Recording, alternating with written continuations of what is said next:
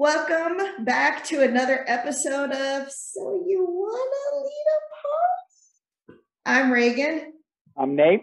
So last week, unfortunately, there were some technical issues. And because of those technical issues, we're going to kind of finish that up this week. Last week, we were doing Nelson and Winnie Mandela, and I cut off before I could finish my Winnie Mandela.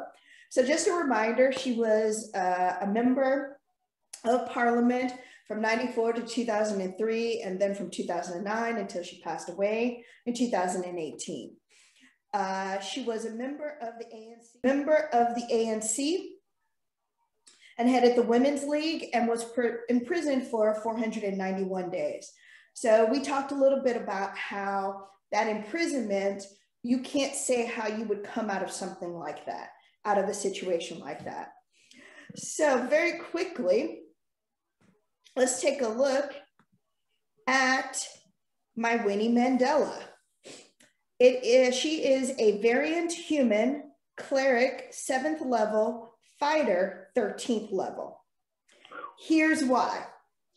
I could not, again, for her, think of any other race besides variant human that would fit. Why I made her a cleric 7th level is because while she was married to Nelson Mandela, that first part of their marriage, she was a social worker.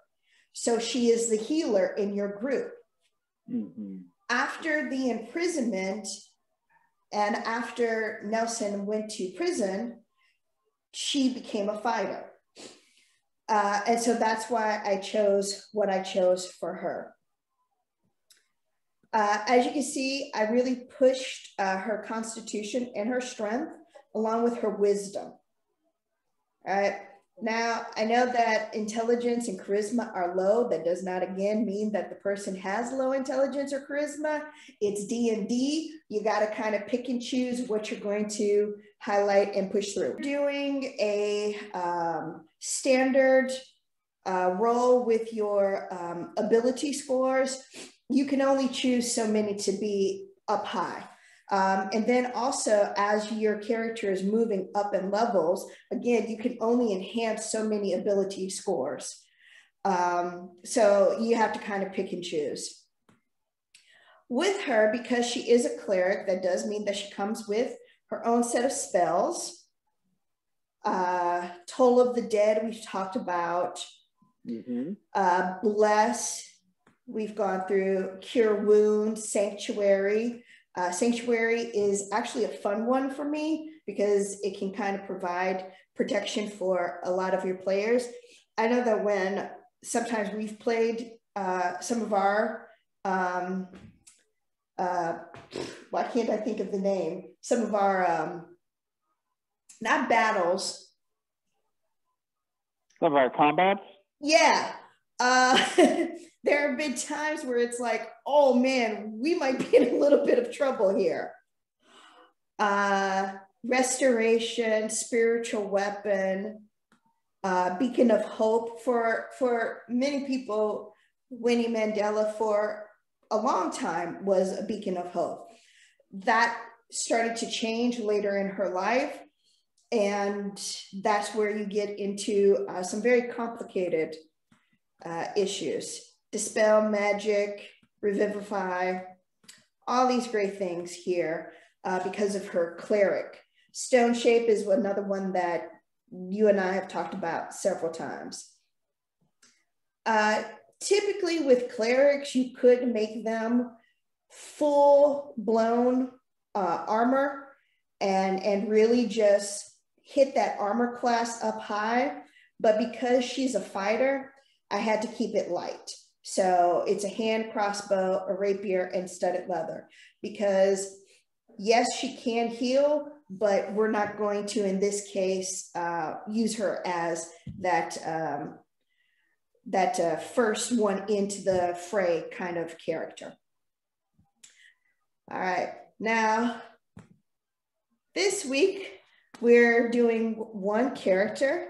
So Nate, you want to tell us about our character, even though I did just inadvertently introduce our other character? That's all right. Okay, everyone. So continuing with our, I guess our themes of inspirational and important leaders, particularly in the civil rights and social justice spheres. I was intrigued to take a look at a very important figure in the labor rights movement in the 60s and 70s, especially. He kind of hit his height there. In Cesar Chavez. Yes. So could you bring up the PowerPoint, please, Ragan? My pleasure, my pleasure. So we have been doing government leaders in some cases. I thought it'd be interesting to look at a labor leader, someone in the social or employment sphere. So Cesar Chavez, born in 1927 and died in 1993. He was a civil rights activist for the improvement of working conditions and pay for farm workers in California and the greater West. He was in the Navy. He was a grassroots he started out as a grassroots organizer for the Community Service Organization, a Latinx civil rights group. He worked in civil rights and voter registration, fighting racial and economic discrimination, and rose to become the national director of the CSO, of that civil rights organization. He used his own money to found the National Farm Workers Association in Delano, California, which I saw that fact as well. And I was like, wow, that is some impressive commitment. Oh, yeah. He was a very remarkable and conscientious person. He was inspired by the nonviolent civil disobedience pioneered by Gandhi in India, St. Francis of Assisi. Cesar was a very, very devout Catholic throughout his life, and that my father grew up Catholic, and he identifies as a social justice Catholic, quote unquote. So he's considered going to a Jesuit school as well, even so. That it is the social justice aspect of Catholicism, social service, is very interesting to me. In September of 1965, the NFWA launched a massive strike. California's grape growers, alongside another workers group, the Agricultural Workers Organizing Committee, largely Filipino American. It lasted 5 years. Yeah. 5-year strike of fruit workers, and expanded into a nationwide boycott of California grapes. So working people banded together and staying together was very interesting to me, especially now in the wake of folks who work at Amazon, for example, trying to advocate for themselves. Other big companies too, private sector unions, public sector unions. A lot of them are still around, but private sector unions are kind of losing steam in this country, and it just seems like it was an interesting thing to look back on at some of the leaders that saw the power in worker unity, and Cesar was one of them. I thought he would be very interesting to explore. Yeah, because you were talking about he was a very devout Catholic. He even used some of the masses and some of the things that take place in the Catholic Church as a part of his protesting. Also, Cesar Chavez is another example of a leader who was being followed or investigated by the federal government. It's another example of where the FBI is watching these leaders who are trying to bring about change. And it brings up something that people do need to discuss, because if you are watching to make sure that it does not lead to something violent, that is one thing. If you are watching because you fear the change that can be brought about, that is something completely different. Yeah. And it also highlights, again, how our country, even today, where we look at our leaders of color or our female leaders, they're typically investigated, but then you have these other individuals that are not investigated to the same degree. I'm not going to say that they're not investigated, because we've had incidents where they have been, and it led to something quite horrific. But typically it is more of your POC community that takes the brunt of it.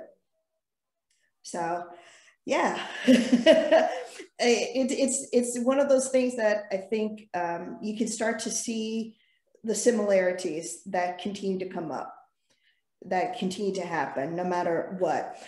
He's also a perfect example of the use of nonviolence and trying to bring about change. 5 years, that is a lot of commitment. A lot of commitment to a great cause that brought about some good change.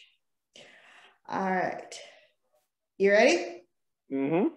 Okay, you want to go first? Sure. Okay. So let's bring up not the Wikipedia page. Wikipedia. Among other things. Henry Cavill would just be so ashamed of you right now. All right. You upset him. I know. It was a quick reference tool. It's fine. I had other homework to do. Okay, so Cesar Chavez. I approached this character from a connection to the land and to nature. Okay. So I decided to make him a druid ranger multi-class. So he is schooled in violence. He is a martial character. He's a ranger. He can track, and he knows how to use different military implements. He's an archer. He's got a couple short swords. He can get up close and stab if he needs to.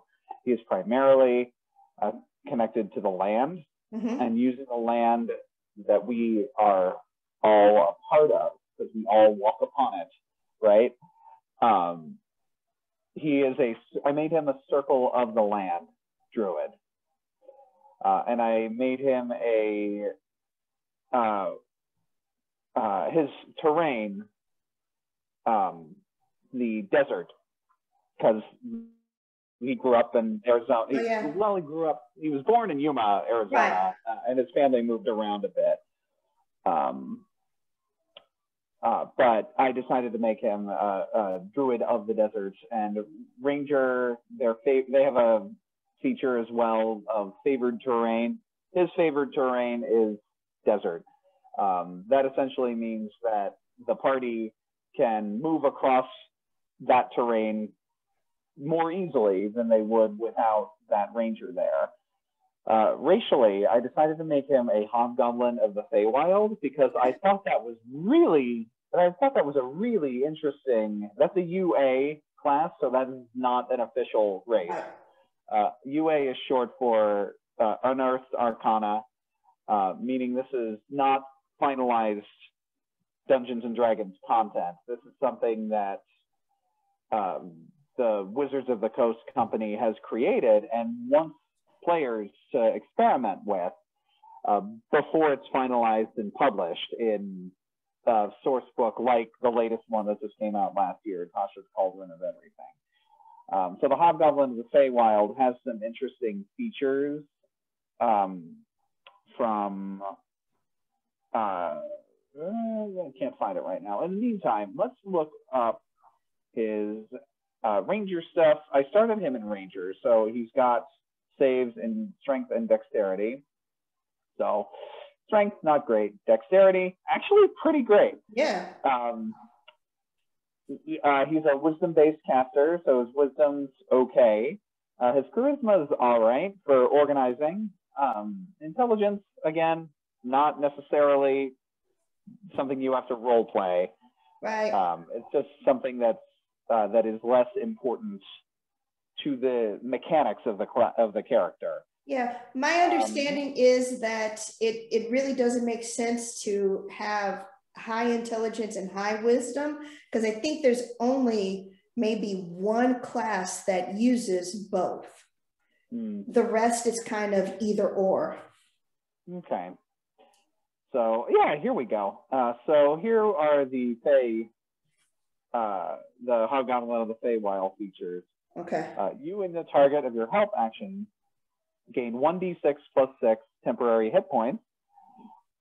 So if you decide to help someone in combat as opposed to taking the attack action, so that's peace, right? That's him taking a non-violent action. Yeah. And then should anyone get hit at that point, you've got a little bit of buffer there with 1d6 plus 6. Fey Gift Passage.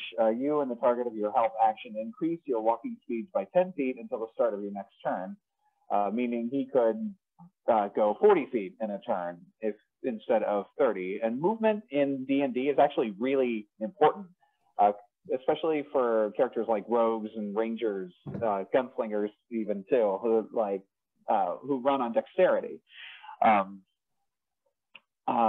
Spite until the start of your next turn. The first time you or the target of your help action hits a creature with an attack, that creature has disadvantage on the next attack it makes within 1 minute. So not on its next turn, but within 1 minute. And that's because every round is 6 seconds. That's 10 rounds of combat. The next disadvantage on the next attack it makes within 1 minute. He can also cast ranger spells and druid spells. Hallucinatory terrain, conjure elemental, hero's feast, regenerate, silence. Silence is really useful for against enemy spellcasters because you have to be able to speak certain spells in order to speak magic words for certain spells if the spell has a vocal component. Oh, okay. Cantrip, create bonfire, guidance, poison spray, and shillelagh, which is a fun word to say, but it also means that you can deal extra damage with a weapon based off of your wisdom modifier with that cantrip, which is pretty good. Absorb elements to help you take in a little bit of damage and redirect it, kind of like Bishop in X-Men. Oh, okay. That's a cool spell. Yeah. Cure wounds, healing word, hunter's mark, which is a good ranger spell. Goodberry, which means you can conjure basically a bag of berries that each are 1 hit point. Yeah. It's nifty. I like that one a lot. There's a lot of desert themed ones. Pass without trace. Like you're passing behind a sand dune. Blur, like you're a mirage. Heat metal. Create food and water, which could be really good if you're in the desert, you know. Yeah. A lot of movement stuff, a lot of actually it's a fair amount of healing here. Mass cure wounds, wall of stone to block non-lethally. Heal, hero's feast, investiture of wind, meaning it can temporarily fly, which is cool. Nice. And plane shift, so we can get the party to a different dimension if we wanted to. passive whiz, pretty good. Passive perception, passive int, not great. That's okay though, because he's good at what he needs to be good at in order to basically support the party and maybe try some nonviolent solutions. Right. Being a druid, he can also change into animals too. Not like a moon druid though.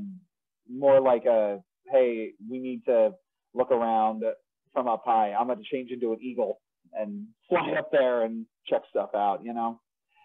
So that is Cesar Chavez as I see him. All right, very cool.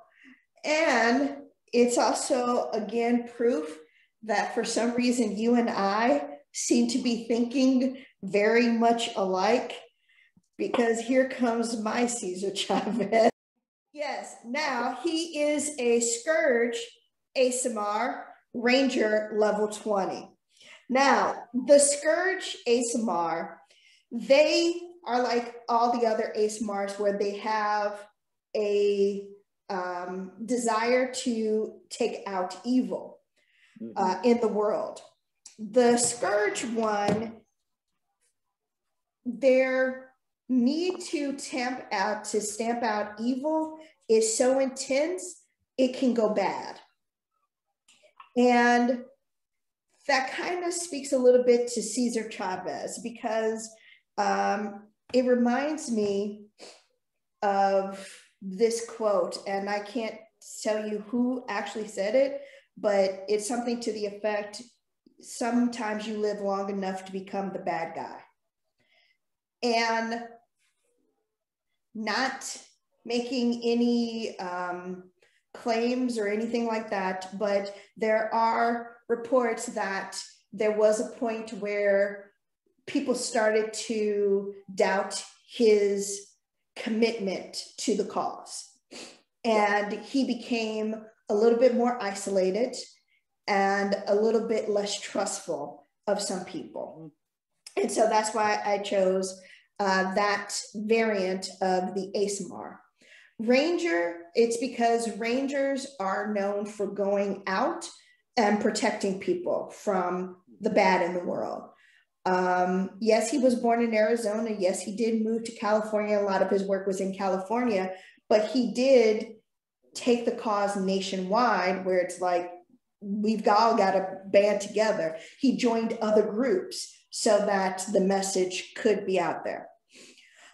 So with his abilities, I really pushed Constitution and Dexterity. After that came Wisdom, Intelligence, Charisma, and then last Strength. Because as the Ranger, he doesn't require the strength, he requires the dexterity and the Constitution. And with that, a whopping 224 points. Yeah. Yeah. Yes, with an armor class of 17. His dexterity modifier is pretty high. I'm proud of that little sucker right there. He's got a longbow, rapier, short sword, and he's using studded leather because he has to be able to be maneuverable. And he does come with his own spells.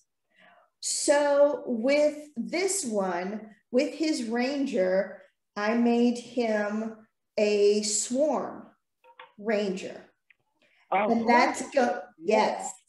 And that's going back to nature, because you cannot have crops growing without bees and other types of beneficial insects. So that's why I chose him as a swarm keeper. So with that, that makes a lot of sense. Yeah. So with this, he comes with just the regular cantrips, light and mage hand. Those are automatically given to him. You talked a little bit about absorb element, sort of like Bishop from X-Men. Fairy Fire is where basically an object or a person is outlined in this light. You choose the color of light, and that if they fail their saving throw on that, their dex throw on that one, then you can have advantage against them for future attacks. And also my understanding is that they can't go invisible while that fairy fire, because you can always see them. That's a neat spell. It is. It is. Dark vision, he's going to definitely need that because he needs to be able to see further. Pass without trace, you talked a little bit about that. The cool thing about pass without trace is that it's not just for you, it's also for your companions. You can make it so that your companions, they can get through anything and they don't leave a trace behind them. Right. So you could have in your group, like we do, a Goliath with full-on chainmail, and you can throw that and they can pass a sleeping enemy without hearing.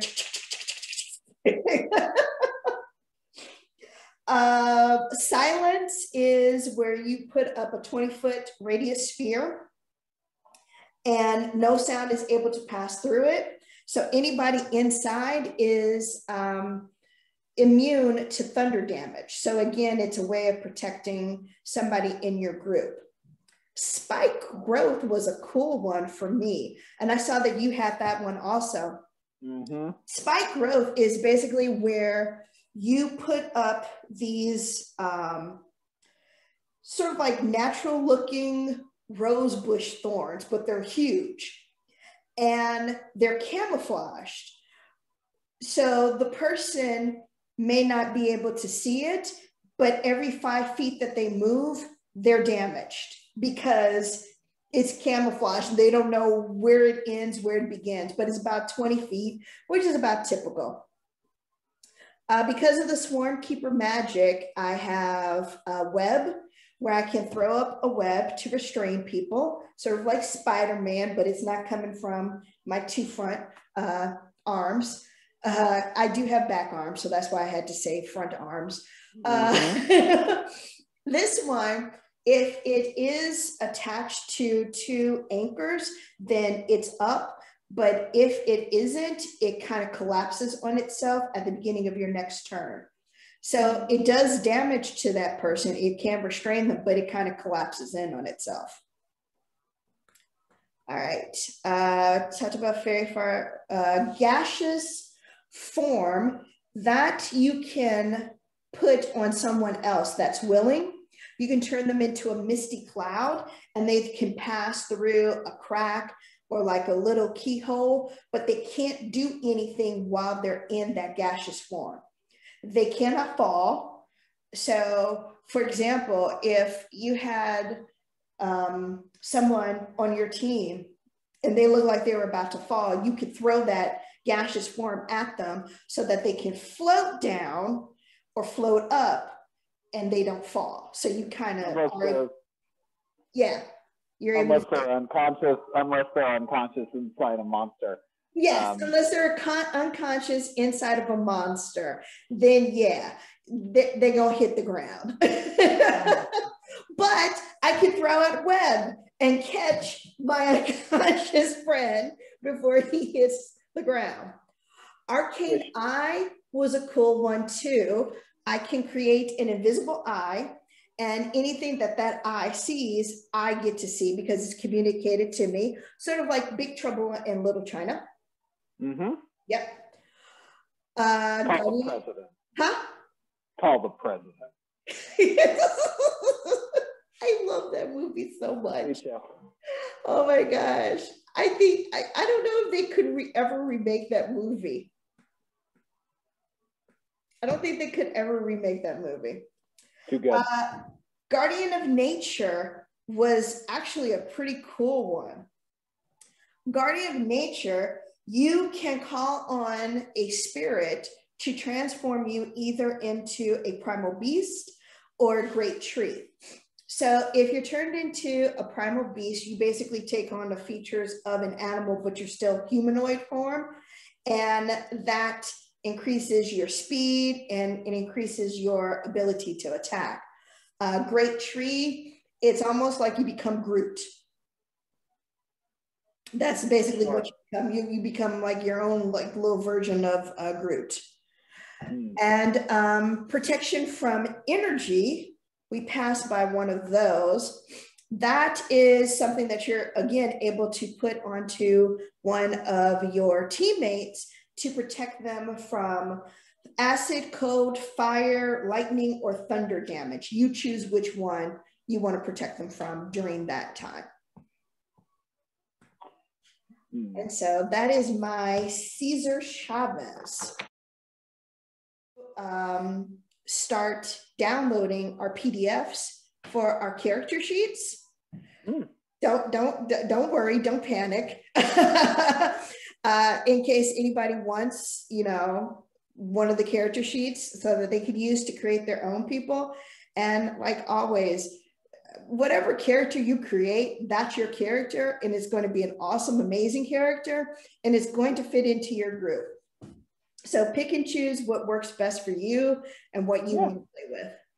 All right, so hope you had a lot of fun. This was one of our shorter episodes. And we'll be back next week with lots of fun and more D&D. All right, talk to you later.